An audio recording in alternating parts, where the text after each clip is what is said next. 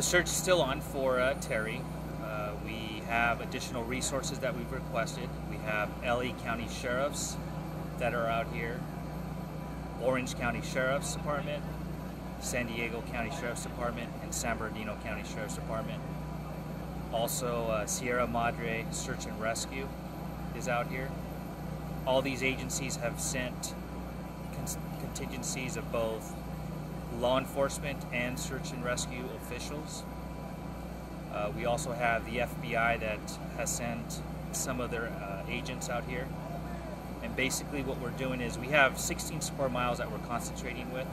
And what we're doing is within 1 square mile radius of his house, we are concentrating on that with our investigators that are going door to door, contacting those people and searching those properties.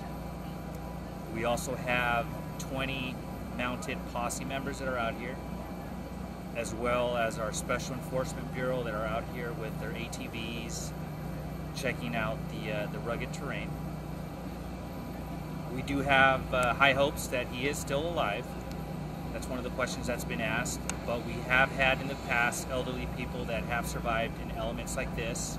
The main thing is, though, as long as you have water and shade, you can survive all these elements.